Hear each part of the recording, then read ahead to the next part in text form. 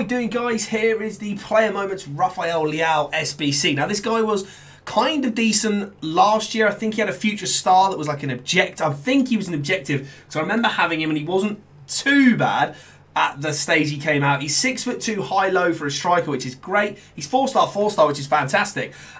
His balance is the only real key stat that lets him down. 97 acceleration with 94 sprint speed, so he's quick. He's got great positioning, finishing, shot power. His long shots, volleys, and pens aren't great. Obviously, penalties never really matter. Same with free kick accuracy, for example. Passing's not great, so he's not really going to link up too well if you play him in with another striker. Great agility, great reactions, ball control, dribbling composure is fantastic. 91 finish with 94 composure is amazing, and he's also got 95 strength, which is quality. Heading's decent. Well, it's 90, which is great, but obviously heading's not amazing this year. He looks really good. He's got flair. Unfortunately, no outside of the foot shot or no finesse shot. So it's an 84 and an 85 squad, so he's quite cheap. I wouldn't particularly advise doing him, but if you want to do it, if you're running a Seria A team, he's good for that team.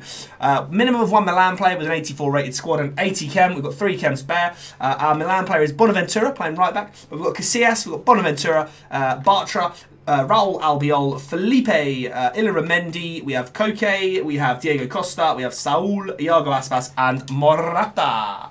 That gets that done nice and easy. You get a premium mixed player pack, and then for the Prime Electrum player pack, so although this SBC doesn't cost a lot, you don't really get a lot back in terms of packs. You might get lucky, don't get me wrong. It's always worth a chance. One Portugal player with an 85 rated squad this time, 75 rated. Our Portuguese player is Anthony Lopez, who plays for Lyon. He's off chem, obviously. We do have 1 chemistry spare, so you kind of have to abide by this squad quite well. Obviously, you could actually just flip them over. That won't make a difference, apparently. Anyway, we've got Anthony Lopez in goal. We've got Bartra at right back. Jimenez playing centre-back with Felipe. We have Canales playing left-back with Saul, Dani Parejo, and James Rodriguez playing in the midfield. Koke, Aspas, and Fekir playing as the front 3. Let me know if you guys have enjoyed the video. Do leave a thumbs up. Let me know in the comments. Are you going to do it? Are you not? Does it look good? Does it look bad? What do you guys think? Subscribe if you're new, and I'll see you soon.